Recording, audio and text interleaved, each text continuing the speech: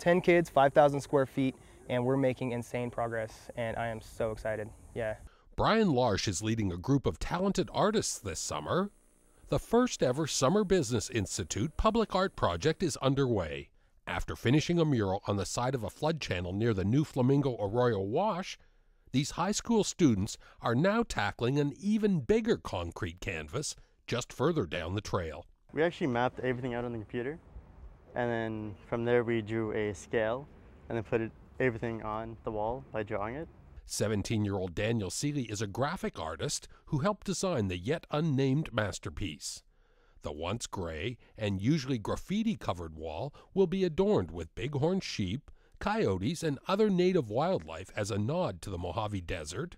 3 petroglyphs pay tribute to the Paiute tribe, and a true urban legend is represented in the form of a toothy reptile. The biggest thing about this mural is the alligator all the way at the end.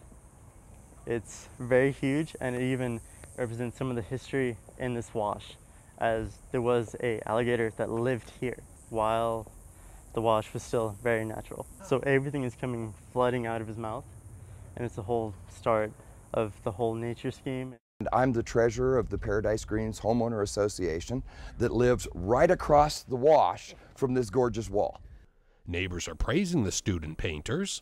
Their magnificent mural replaces a community eyesore. In fact, several of my neighbors and I have been buying gray paint for years and coming over and attacking the graffiti on this wall that we've seen over the years since they started bringing people through here. And these kids, ever since this first paint started coming onto this wall, the graffiti artists haven't touched it. And we're just ecstatic about it. I thought I was going to be behind a desk, helping out at a law firm or something more business-like. Instead, Faith Lutheran Jr. Caitlin Orrin found out about Clark County's Summer Business Institute. SBI gives students a paycheck while working in a chosen career field. By being part of the art project, these hardworking students are brushing up on new talents, using teamwork, and creating neighborhood beautification. It's cool because we get to work with the community and help beautify it. I mean, it's gorgeous, it's fun. And I'm also I'm learning networking skills, I'm meeting people, I'm getting out there and in the community and helping. And that's a good feeling, because I also do community service. So it's really cool to also give back.